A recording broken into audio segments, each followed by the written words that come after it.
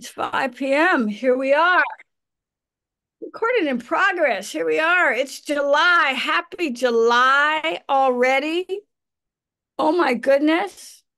Um, Hi, this is Watch Me Work, where we meet every week pretty much on Mondays, and we work together. We talk about your work with you because why? Because we love you, and because I just really enjoy encouraging people to do their thing. So we've been doing this for almost 15 years. We started in a theater down the street from the public theater, and then we moved into the public theater. And then when COVID came, we moved on to Zoom, where we are lovingly supported by the New Work Development Department and HowlRound. Yeah, we love y'all. We want to work together for 20 minutes, and then we're going to talk with you about your work and your creative process. While we do not have the time, the bandwidth to actually have anyone read or present their work, we do have plenty of time to talk about it. And this is a loving space, which means, which means, that if you have to say some shit, keep it to yourself. I don't know how else to say it. And if you think you're gonna have to say some shit and start saying shit, I might just uh, call on somebody else to share. Okay. If you want to get in touch and ask a question, New Work Development, tell us how to do it. Woo. Okay, so at the end of the 20-minute session, you can use the raise your hand function, and then we'll ask you to unmute, and then we'll just answer questions in order of the answers. It's so easy. Okay. Anything else anybody want to add? New Work Development? Yay. We No. just wanted to say hello, happy July, and also share that this is Haley's last Watch Me Work as the New Work Development Fellow. Her last day is July 3rd. She does plan to continue to join our community, but we just wanted to give her some love for being on the 6-month journey with us. Thank you. So great to have you. So great to have you. Yay. Yay. All right. Well, here we go. Mhm.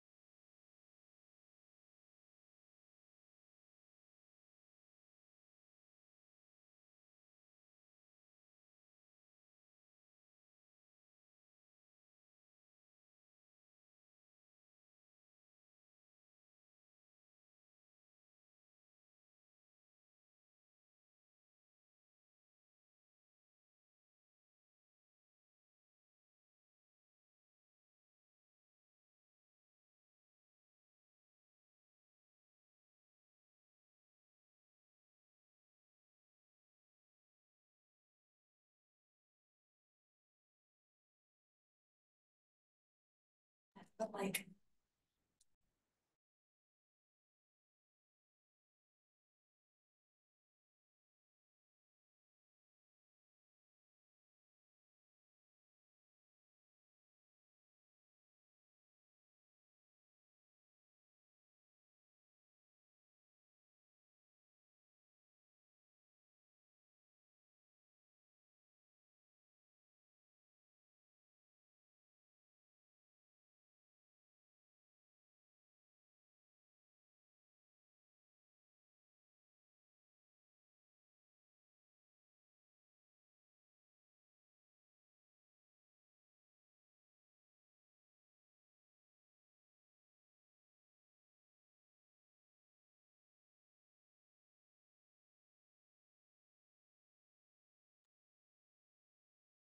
All right, all right. Okay, that was 20 minutes of work time. Hope it went well for you. And now we've got the rest of the hour to talk with you about your work and your creative process. Anybody has any questions? We can also sit in silence. And as a reminder to what Haley shared, you can click the raise your hand button and we'll start a queue and then we will ask you to unmute.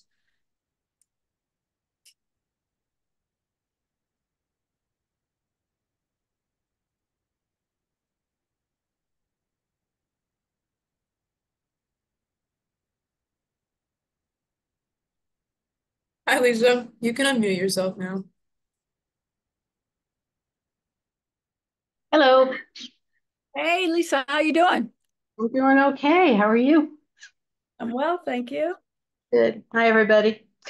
So I've got I was going to say a procedural question, but I'm not sure that's the right word. I'm going to say it anyway. Like All right. Law and Order? Okay. Yeah, exactly. Like Law and Order. Yeah. So maybe I'm alone in this or not alone in this, but writing new stuff is a lot more fun than revising. But I have this big pile of stuff that needs to be revised, and some of it's actually on a deadline. But then some new thing, yeah, I know, and then some new thing pops up, and I go, oh, that's really cool. I want to write that. I'll just write for a few minutes. And then, yeah, the day goes by. So is there some process, procedure, about organizing work between generating new work and revising the old?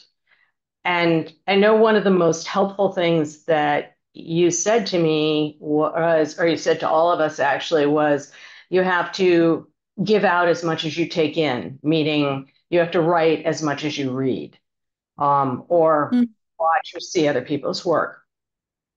So is there some really helpful bromide that's like that for generating and revising? Oh, wow.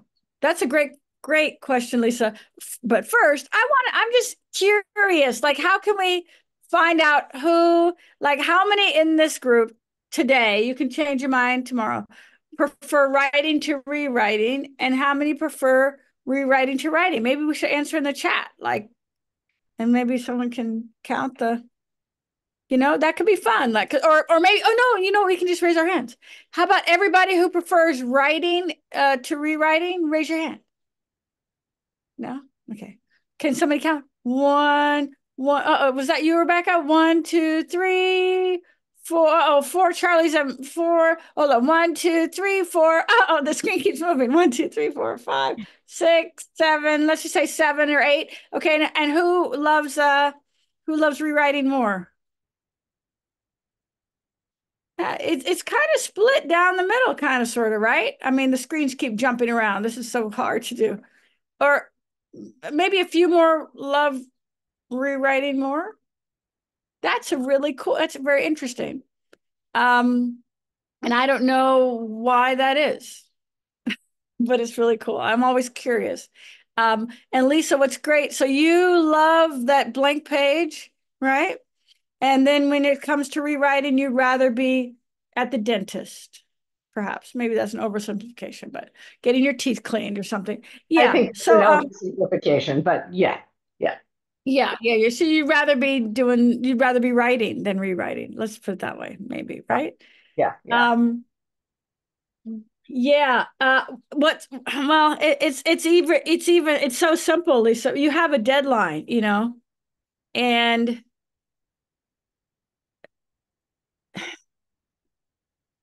do the work that you need to do. That's really what it's about. And why is rewriting difficult? That's what I'm interested in. Uh, I don't know. I'm actually revising a piece that I wrote in the first 20 minutes here. And it's like, I guess in all honesty, once I get into it, I'll go, oh, this isn't so bad. Oh, I remember these people. Okay, now we're talking, me and the characters. Mhm. But I guess just thinking about it. I don't know. For me, the generative stuff is just a little bit more fun and a little less Mhm. work. Right. That's okay. That's okay. Like I said, you're not alone in that. And I think there's no the simple equation is, I think, probably so simple that it might be annoyingly simple, in that, you know, um what's great is that you're brave enough to go out there into the unknown and write, and you have to lend yourself some of that bravery when you go into the known, or the little less unknown, and rewrite. You can, you said once you get into it, it's not so bad. You can use your timer and say, I'm only going to rewrite for 5 minutes. I'm just going to rewrite this first paragraph. That's all I'm going to do. And then maybe, how long is the piece that you have to rewrite? Is it really long? 100 pages? It's 5,000? the 7,000 words that I'm working on So, for a workshop. so how many pages is that? Uh, a bunch. Let's see. 23 pages. Great. So you can, so when's your deadline? I have to turn it in by the 15th. Of July. Okay. So let's just say it's 30 pages long, right? Sure. Okay. Right. And you live on the West Coast, on the East Coast, on the North West Pole? Coast. That's what I thought. Great. So you've got more time than we do on the East Coast. That's what I thought. You live on the West Coast. Okay. So you've got like two pages a day you have to rewrite? Yeah. Yeah. Two Yeah. pages a day. It is you can break it up into half a page segments of time and say, I'm going to sit down for 30 minutes and I'm going to rewrite half a page. And then towards in another part of the day, I'm going to sit down for 30 minutes and I'm going to rewrite another half a page and work through it methodically. Okay. Um, it's just that simple. You just keep breaking off bite-sized pieces, march your way through it. And as you said, once you get into it, it's a lot easier and a lot more pleasurable, but just keep it really simple. 15 minutes, 30 minutes at a time. You can rewrite a half a page. You get 2 pages rewritten a day, you'll make your deadline. Right? Okay. Okay. Sounds Okay. like And a just good just plan. yeah, just walk your way through it, and come check in, and we're right here doing versions of the same thing. Believe me. Okay. Great question though, Lisa. Really beautiful question. Thanks. Who's next? Thank you, Lisa. Hi, Crystal. You can unmute yourself. Hey, Crystal. Hi. Hey. Hi, How are hi. um How so are you? I'm doing okay. I got COVID, so I'm really glad we're zooming this. Gee whiz. Geez Louise. You feeling all right though? You seem you still have your smile. Yes, thank you. I have like a general question, okay? So Uh-huh. this is based on like the experience I had. I found out I had COVID today, but yesterday I saw Hell's Kitchen with Oh. my daughter, and it like uh it it impacted me in such a way, probably because I just remember being 17.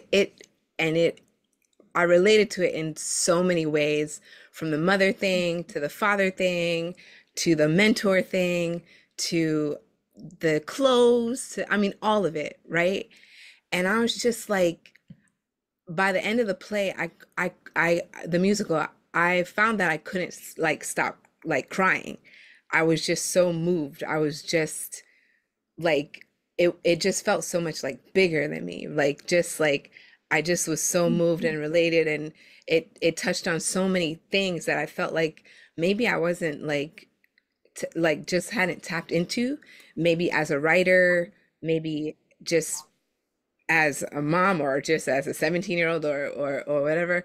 And you know, and the question I kind of kept coming back to is that, like, you know, um how how do we do that as writers?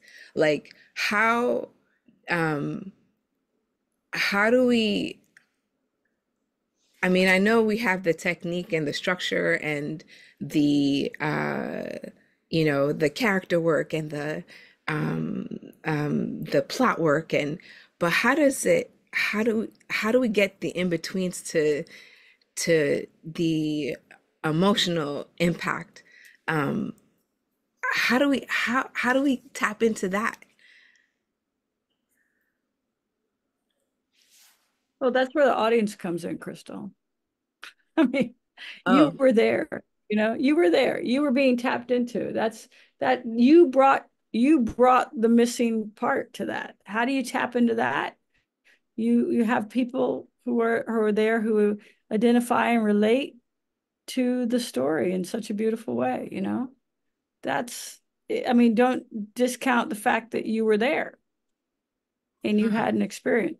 You know what I mean? I mean, and of all the musicals on Broadway, different people are going to have different experiences to the different musicals, you know? mm, So there's that. There's, I mean, we have to always be grateful for the presence of our audiences, you know? But it is, I mean, it sounds silly, but it is just a bunch of technical stuff being put together really well. mm, I mean, that sounds like it's all it is, but that's all it is. You know, a whole bunch of people working really hard at their highest levels, putting together all those elements that you saw, the story, the music, the choreography, yeah, the lighting, the direction, the acting, the singing, the notes they hit, the moves they made, the story they told. Yeah, mm.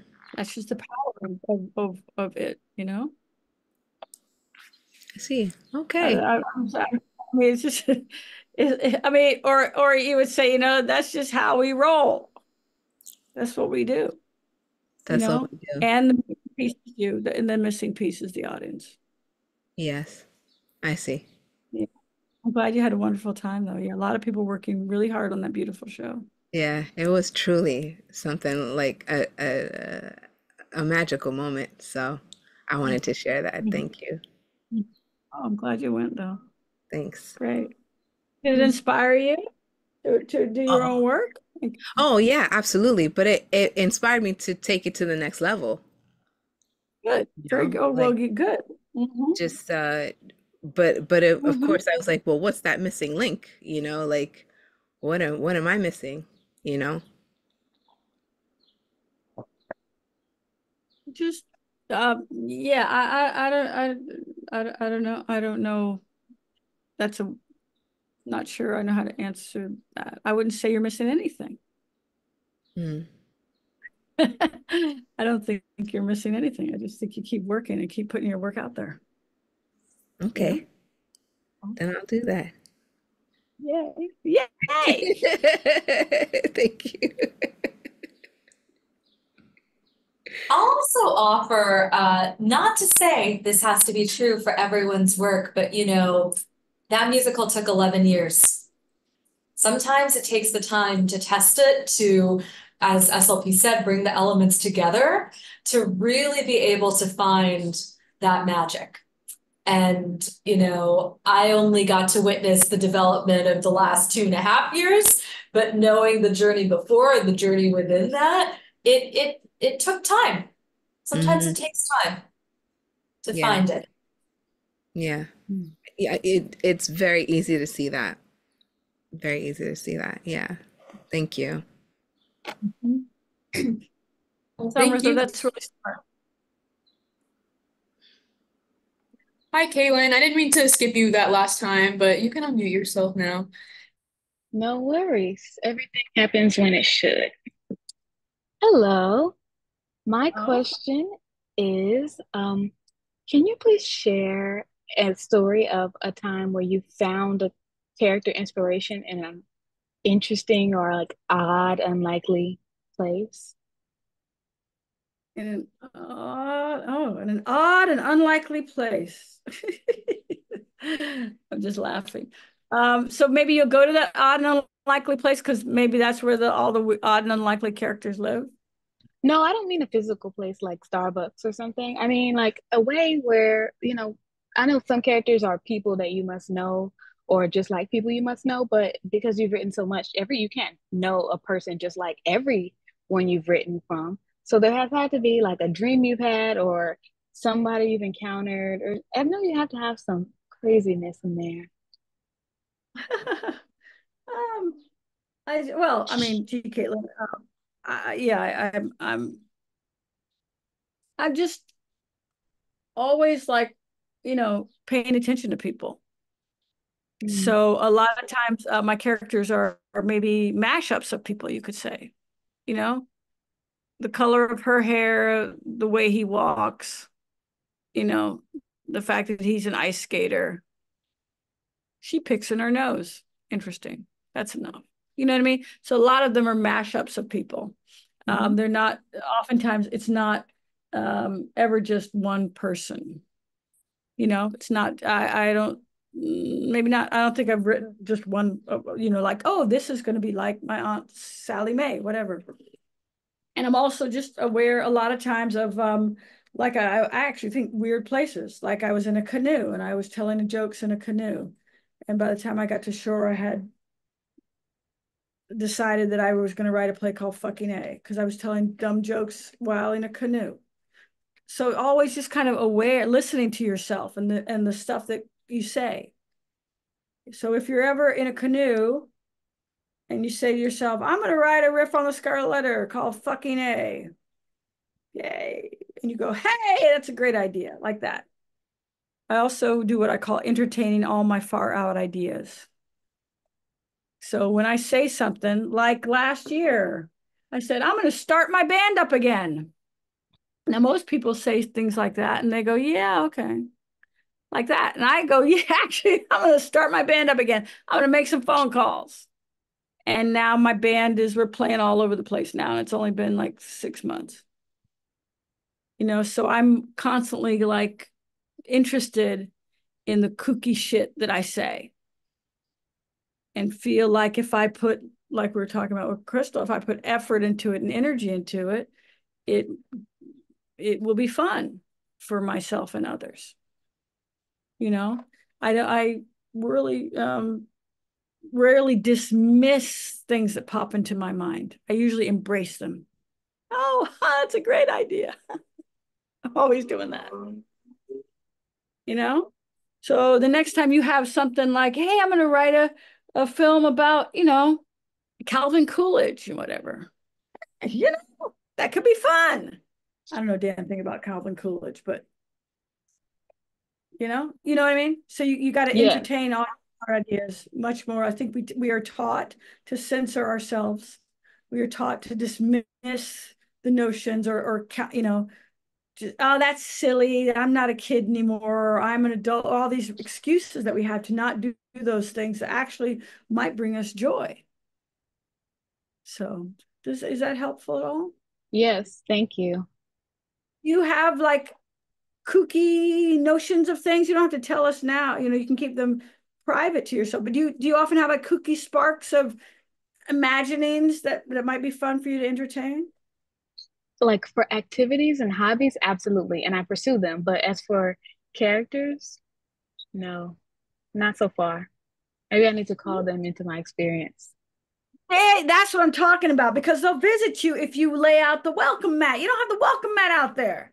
Go to the door of your imagination and put out the welcome mat, put some treats around that they might enjoy, and say, come on, visit me, like that. Will do. And as you walk around during the day and you get a spark or a hint of something, yeah. What were you going to say? I'm sorry. What were you going to say? I just said will do. I'm excited Yeah, to see what happens. there you go. Thank Well, you. the great question. That's a beautiful question. Thank you. Thank you, Caitlin. Hi, Cara. You can unmute yourself now. Hey, Cara, how are you? I'm doing good. How are you? Well, I'm well. I'm well. Good to see you. Yeah, I'm just so excited to be here. I was really curious because I graduated college last year, and so far I've just been mostly like most of my time has been spent working retail, trying to do projects here and there. But I am Mm-hmm. really curious, is there any plays or really anything you recommend to continue that education into playwriting, even though like I'm not in school anymore, but just to keep that curiosity for learning more about the craft? I mean, this is great for doing that, but do you have any like other recommendations or anything? Sure. Yeah. So congratulations on your graduation. Well done. Good job. Good job. And now you know the big lessons are in session. You know what I'm saying? I mean, that's what I felt anyway when I graduated college. I was like, yeah, now I'm going to learn the rest of the real shit. Oh, yeah. So what's great is that, yeah, I mean, how that's really great that you're a self-starter and you're thinking, how can I continue to grow as a writer and a lover of literature? You know, the library, where do you live? Where do you live? I live in California. I live in Orange County. Okay, so there are libraries there, right? They're free public libraries in Orange County. And I say this because, you know, some people don't want there to be free Oh, yeah. libraries. You can go and you can borrow books, right? So what's cool is that still exists. And what you do is you just go there to the play section, you know? I'm thinking, is it 818? I'm not sure what the play section is, you know? But you go and you look up plays and you just, why don't you read your way through the library? Yeah. It's a great way to really deeply and thoroughly educate yourself. And it's, while going to live theater is great and wonderful, when you live in Orange County, it might be a little difficult. You have to drive and all that kind of stuff, but you don't have to drive anywhere when you go out and borrow some plays from the library. You got to drive to the library, but then you sit at home and you have your imagination. It's kind of a great thing. You can also probably listen to plays on tape or not tape, DVD or stream or whatever they do while you're driving. It's also really good. Nice. Yeah, there's a library not too far from me. So yeah, I'll definitely do that. Thank you. Fantastic. Great. You have a library card? Maybe? Yes. Yeah. Yes. Excellent. Great. So you're all set. You just go to the library and just devour. And it's fun too. Libraries are great places. Yeah, really great places. Great question. Oh, yeah. Thanks. You're welcome.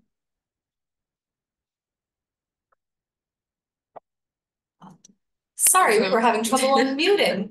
Thank you for the pig. Thank you for that question, Cara. I'm in the same boat, so that was a great question. Hi, Charlie. You can unmute yourself now. Hey, Charlie. Hey everyone, hey SLP. In the last 20 minutes of writing, I was working towards the end of a draft. And like most plays up to this last scene, it's full of specific dialogue for actors, some very light stage directions where it seems important. But at this ending, there's essentially no dialogue.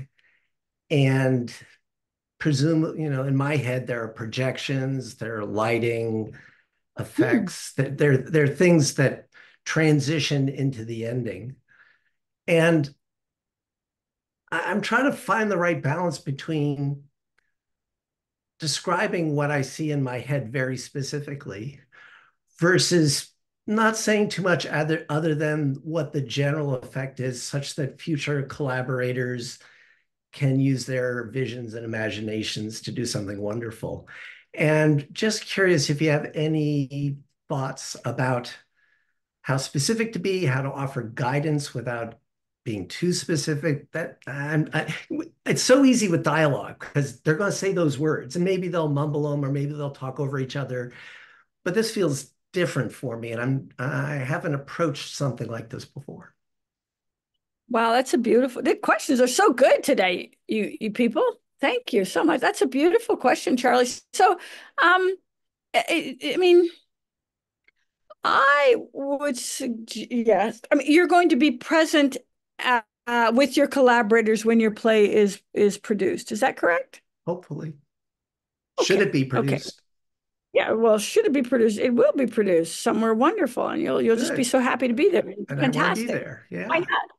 Why not? Yeah, and you're going to be there. You're going to be involved. And so I would say write down everything you see, hear, feel, and think. Go for it. And is this the first draft? Second. Okay. I would say put it all out there.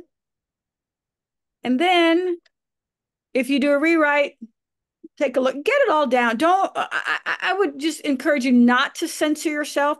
Do you know who your collaborators are yet? No do you idea. Know who you do? Well, I have a co-writer on this, but I'm sort of been tasked with trying to rewrite this ending. I would write everything you see, hear, think, and feel. And then when your collaborators come on board and you have, say, 3 pages of description about what happens at the end, great. You can tell them up front. The last, description, those are just starting points for collaboration.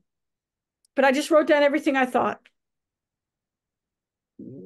Because especially if there's no dialogue, and you want to, and it's your play, you have the right and the privilege to write down what you're seeing and feeling. You don't have to, if you need it exactly that way when you go into production, well, then that's a bridge you're going to have to deal with, to get there.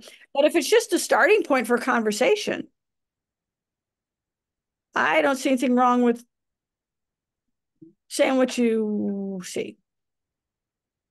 That's you see anything wrong with throwing in a note at the beginning of it that this is one vision, that it's going to have this flow, but the specifics you might have a better idea. Yeah, there you go. You might have a better idea. It's just a jumping off point for a conversation about what might happen with the set or costumes or whatever, projections, whatever. Yeah, sure. And really, I mean, it could be a litmus test. If your future collaborators are really like offended and like, oh my God, I can't do it, then I don't think they're your collaborators. If someone takes offense or feels like really problem, if it becomes a problem that you've taken the lead and made an offer in the face of nothing, right? Yeah. Then, maybe they're to work with you. You want to have people who are gonna meet you and have a discussion with you. Oh yeah. Want that discussion very much. Yeah. Great. Yeah. So just lots of don't self-censor. I like, or at least don't start with self-censoring. That's good. Don't start with self-censoring. Be free. Yeah. We certainly have worked for it, haven't we? Freedom. Great. Thank you, SLP. You're welcome, Charlie. Great question. Thank you. Thank you, Charlie. We do have a little bit of time if anyone else has a top of July question. 9 whole minutes. Wow, wow, wow. So many questions could be asked. So many answers could be heard. Oh my goodness. The opportunity. Endless. Endless.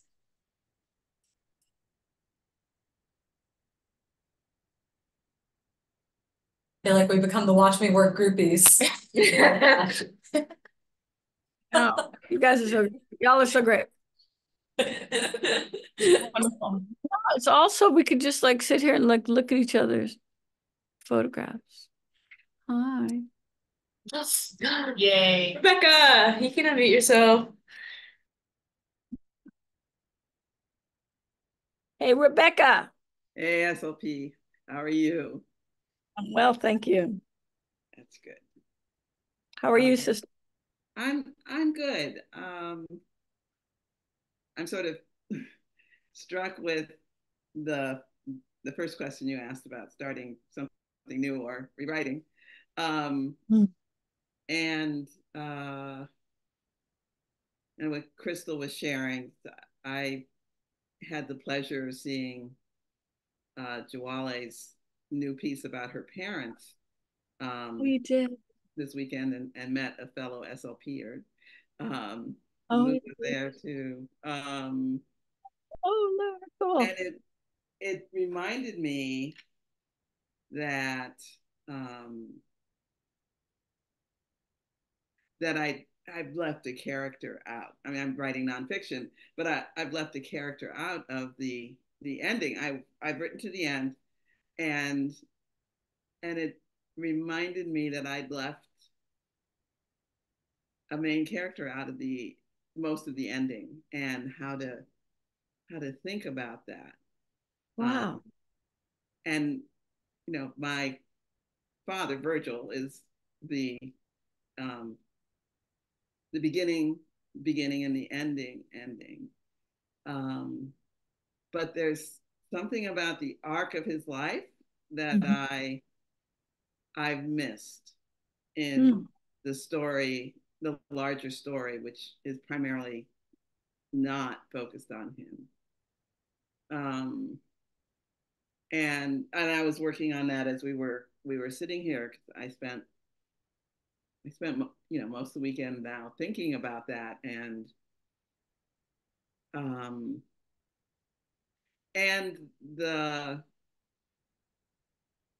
the other thing it brought up, and I'm not quite sure where to go with this, is how the daughter character keeps repeating doing things unconsciously that the father character does. And I don't know if that fits in this manuscript, but it was interesting to me, and just the way the thing I got from the complex lives of Al and Dot Zolar is this thing about like how, what you were talking about, how characters emerge, how beings who are going to be a part of the story kind of emerge in interesting ways and unexpected ways. And by the way, it's going to be in New York at the Perlman Center in February. So at Bard? No, in New York City. Oh, I'm sorry. I misheard you. Yeah, it was at Bard. It ended Sunday at Bard, but in February it will be in town. Great. In New York City. So great. So looking forward to it. A lot easier to get to. But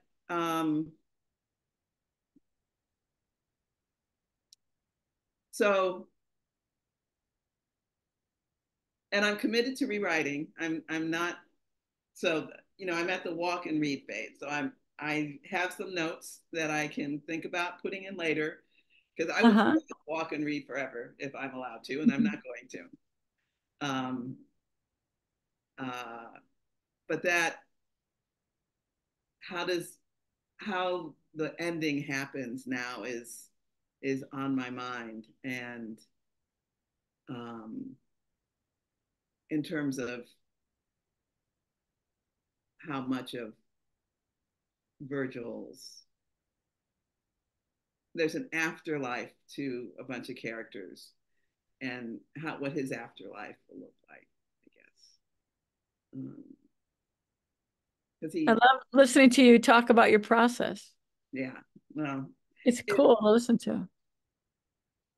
I think one of the things I realized this past weekend, was I haven't I haven't been letting myself do appreciate other artists' work. That is like get out of the house and away from the computer, and whether it's art or plays or what have you, and how important that feels.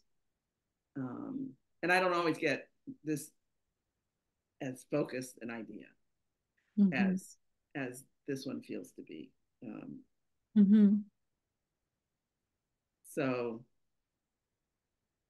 So I just wanted to report in that I am now doing walk and read, and I have documented the ideas and set them aside and marked them in the journal so I know where they are. And hopefully, you know, by the next time we meet, which I think is next Monday, the walk and read will be done, and the rewriting will commence. Exciting. Yeah. So you're wondering about Virgil's afterlife? Did you say that? Yes. So I start with Virgil being dead, and I end with Virgil dying, and in between is are several lives of related to the larger story. But there's an afterlife, there's a before the events, and then there's the afterlife where everything changes.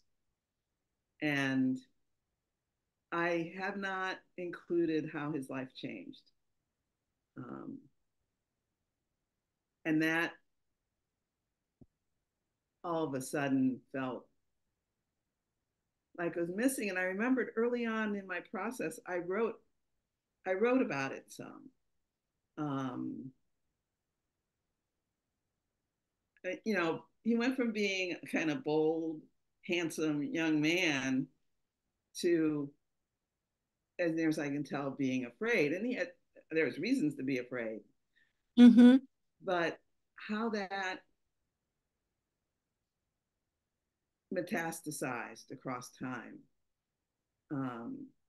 along with the afterlives of the other cousins and aunts and uncles, is kind of where it's kind of occupying my attention. Right. It's great that you have a character named Virgil, and you're wondering about the afterlife with a character named Virgil. I mean, that's very poetic. I've been working on a piece about from Purgatorio, where Virgil meets everybody at the plane of purgatory, gets off the boat, and it may or may not, but it's like how I think about this Virgil character is that, and the first eclogue, which is about losing your farm to the conditions of the state and to the state. So those things have always informed kind of they're the underpinning for a lot of it. But I've not written the eclogue where he's sitting under the shade of an olive tree, mourning the loss of his fields and what that means. Sounds beautiful. Yeah. All right, everybody, it is 6 o'clock, which means we're all going to turn into pumpkins, delicious, beautiful pumpkins. We are back next week, everyone. So we look forward to seeing you next week on Monday, July 8th. Have a happy 4th for those who are celebrating. Okay, bye-bye.